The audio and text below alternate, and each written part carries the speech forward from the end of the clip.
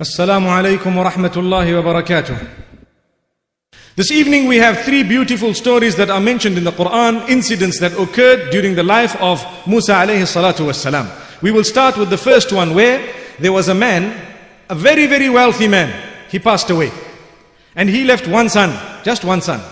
And this one son, he inherited everything. So the cousins were quite jealous and they murdered him. When they murdered him, there was a problem. There was a debate. Who murdered this man? Who murdered this man? So they went to Musa alayhi salam. They said, look, we need to know the murderer of this person. It's causing a big problem. It is splitting people, splitting communities. This is what is happening. It's causing a rift in the family and what have you. So Musa alayhi salam made dua to Allah subhanahu wa ta'ala. And one day he comes back. وَإِذْ قَالَ مُوسَى لِقَوْمِهِ إِنَّ اللَّهَ يَأْمُرُكُمْ أَن تَذْبَحُوا بَقَرَةً. Musa alayhi salam came back to his people and he says, oh my people, Allah has solved your problem. He wants you to sacrifice a cow. You sacrifice a cow and then you will see Allah will release the name of whoever was the murderer. So these people, Rasulullah sallallahu alaihi wasallam says, شَدَّدُوا فَشَدَّدَ اللَّهُ عَلَيْهِمْ. They didn't obey the instruction. They wanted to make life difficult, so Allah made it more difficult for them. This is why when we are given instruction, obey it. Don't just wait and ask more questions and so on. Obey the instruction. We'll see later on inshallah. So it was very simple for them to obey the instruction and continue. But no, they told Musa alayhi salatu wasalam, there are many cows out there. So many cows out there. We are confused. قَالُوا دَعُ لَنَا رَبَّكَ يُبَيِّن لَنَا مَا هِي. Make dua to Allah to inform us a little bit more detail. What type of a cow does he want? قال إنه يقول إنها بقرة لا فارض ولا بكر عوان بين ذلك فافعلوا ما تؤمرون. He says it should neither be old nor young, something in between, an animal meaning a cow, neither too old nor is it too young, something in between, and do what you've been ordered, follow the instruction of Allah subhanahu wa ta'ala, and your issue will be made easy. Now they seen the cows. They had a category of cows. So the older were removed from their minds and the young were also removed, and they had this middle category of cows. They went back to Musa alayhi salam, Ya Musa, the middle category of cows are too many. So tell us, what's the color of this cow? Make dua to Allah. قَالُوا دَعُ لَنَا رَبَّكَ يُبَيِّن لَنَا مَا لَوْنُهَا. O Musa alayhi salam, make dua. Call out to Allah subhanahu wa ta'ala. Let him tell us, what's the color of the cow? So Musa alayhi salam made dua again. And Allah subhanahu wa ta'ala says, قَالَ إِنَّهُ يَقُولُ إِنَّهَا بَقَرَةٌ صَفْرَاءُ فَاقِعٌ لَوْنُهَا تَسُرُّ النَّاظِرِينَ. You want to know the color? It is a rich yellow color that attracts the attention of the people and is cool to the eye. It makes the people who look at it happy. So it's a rich yellow color. Something, let's say more golden, a golden color of a cow. So mashallah, they started looking, they found quite a few. So they went to Musa alayhi salam, Ya Musa, we've got a problem. We don't know which one exactly to slaughter. So now you tell us, make dua to Allah to tell us a little bit more detail. قالوا دع لنا ربك يبين لنا ما هي إن البقرة تشابه علينا وَإِنَّا إِن شَاءَ اللَّهُ لَمُهْتَدُونَ. Oh Musa, we are confused. There's too many of these.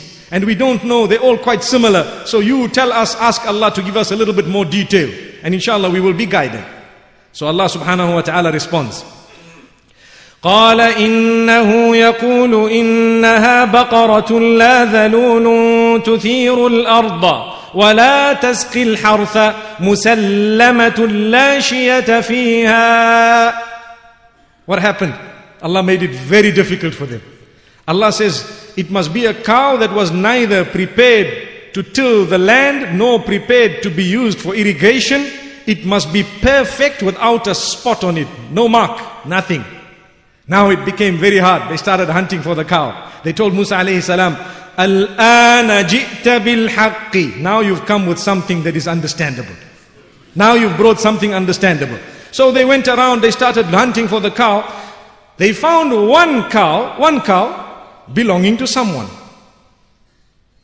What had happened and whose cow was this? There was a man, it is reported, who passed away, and he left behind a widow and an orphan, one child and an orphan, meaning the orphan child and his widow. And he had made a dua prior to passing away. Ya Allah, I am dying at this age, I am leaving my wife and child. Ya Allah, I leave them in your care, you look after them. What did he have? He only had one calf, a little calf. So he instructed his wife before he passed away, take this calf and release it into the forest, because I don't trust these people. If they know that they are weak people, they will usurp the wealth. Like what happens today.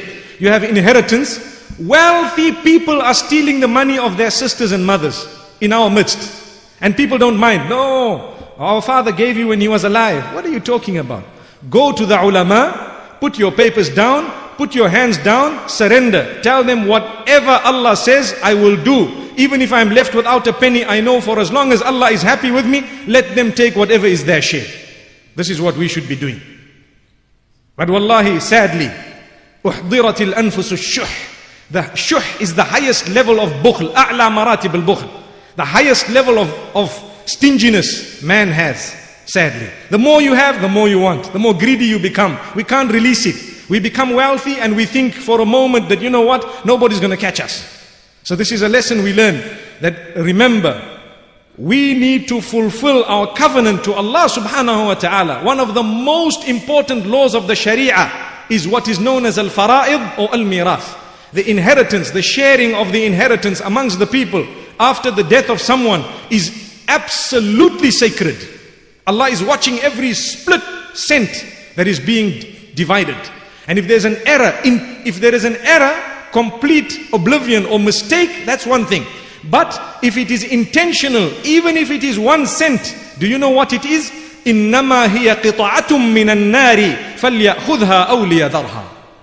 It is a red hot coal from the fire of Jahannam. Take it or leave it. So it's up to us what we are taking.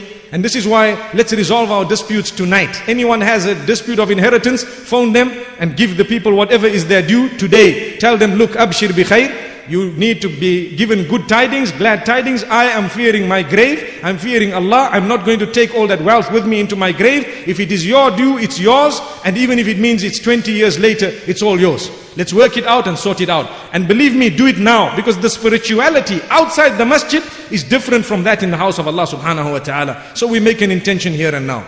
So this man, as he left his cow, it was a calf.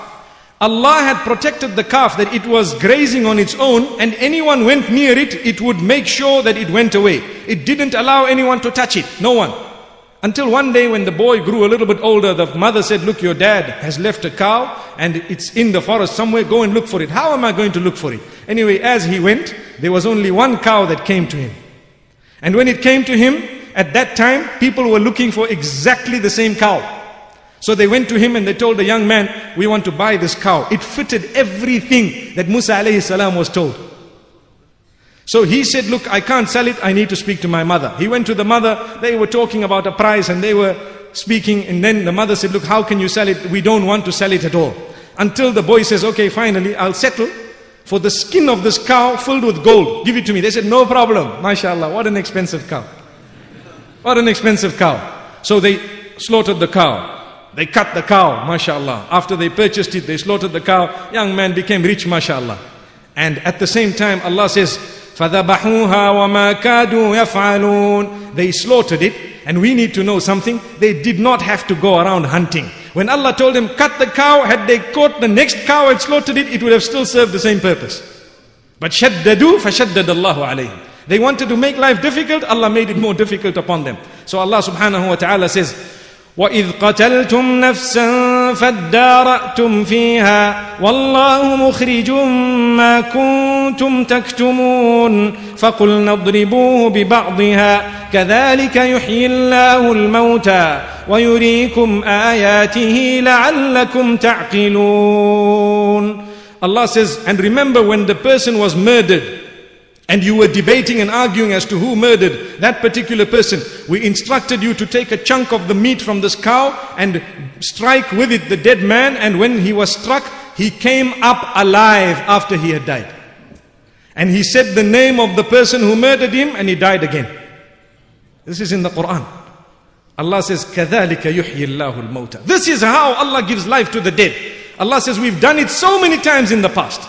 We heard of in Banu Israel, a number of people who were given life after they died. Allahu Akbar. This is the qudra, the power of Allah subhanahu wa ta'ala. And this is what had happened, and thereafter the problem was solved.